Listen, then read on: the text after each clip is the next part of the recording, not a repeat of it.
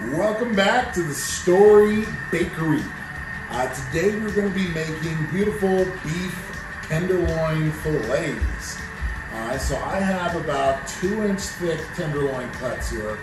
I wanted to make a whole tenderloin, but they're pretty hard to find. So if you go to the grocery store, what you will most likely find are these. A delicious tender steak. It's the tenderloin that's just been sliced up, and as you can see, it's a very lean cut, but it's got really good intramuscular fat, which means that when it does kick up, it's going to be super tender and super flavorful. All right, so in order to do that, we're going to season it with some salt, pepper, garlic, and then we're going to make a delicious creamy horseradish sauce, rosemary, thyme. It's going to be amazing. So I'm so glad you're here. I'm excited to get cooking, so let's get after it.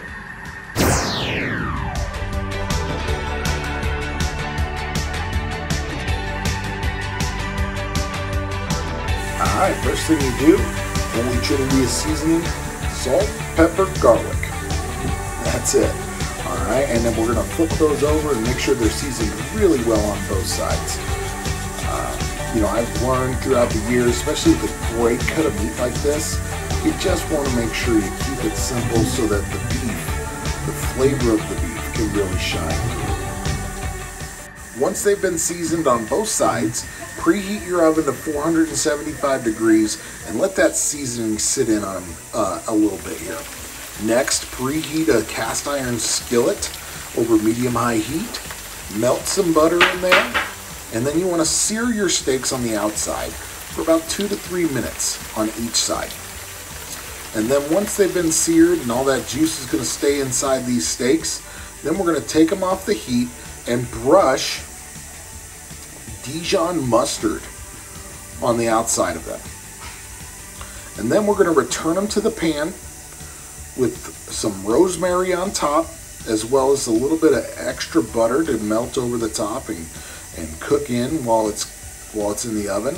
Then we're going to throw these into the oven for 15 minutes on 475. Once that's all said and done, we're going to actually start making our sauce while this is happening. It's going to be yummy. Stick around. All right, steaks are in for 15 minutes, so let's get busy on a sauce. Real quick, we'll chop up some cheese here. It's going to be about 4 ounces of a creamy cheese. I'm using a Tuscan wine-soaked cheese. We're going to mix that up, get it all chopped up nicely, and then we're going to throw that in the bowl off to the side.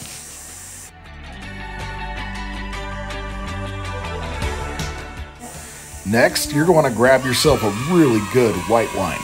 I'm using a Scout & Cellar Gallivant Chardonnay. Scout & Cellar, sisters in wine, always hooking it up with the good stuff. Clean crafted, no sugars added, all that stuff. 6 ounces of this go in there. Get a little some from the homies too. And then put in a tablespoon of thyme and let that cook together for about 5 minutes. All right, now that's cooked together for 5 minutes, we're gonna grab our heavy cream, add in 10 ounces, add in half a stick of butter, and then we're gonna let that cook together for an additional 10 minutes, constantly stirring here with our handy dandy Thermomix. All right, after the 10 minutes are up, we're going to add in our 1.5 tablespoons of horseradish, as well as our cheese from earlier, and let those mix together and combine together so the cheese melts. Here comes the meat.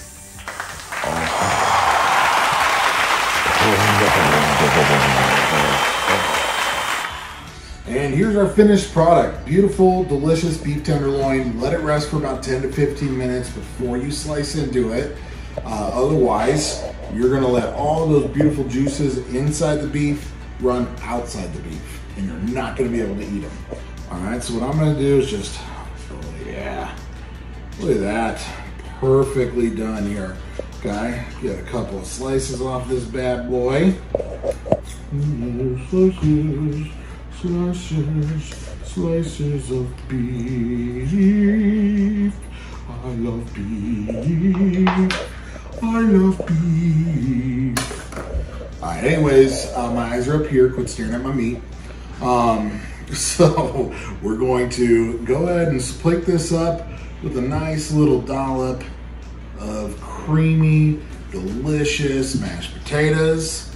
All right, and we're gonna take just a couple slices of this absolutely gorgeous beefy tenderloin right there. And what we're gonna do, creamy horseradish sauce right over the top, just like so. And then really what's gonna send it over the top here is we're also gonna put a teaspoon of this beef juice right over the top too. Oh, look at that. All right, final test, taste test.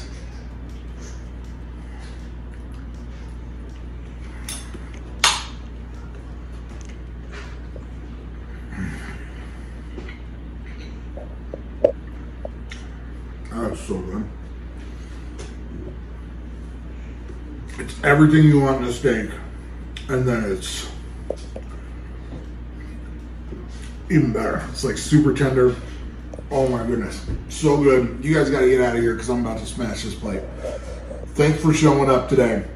Love what you cook. Enjoy what you cook. You'll make delicious food.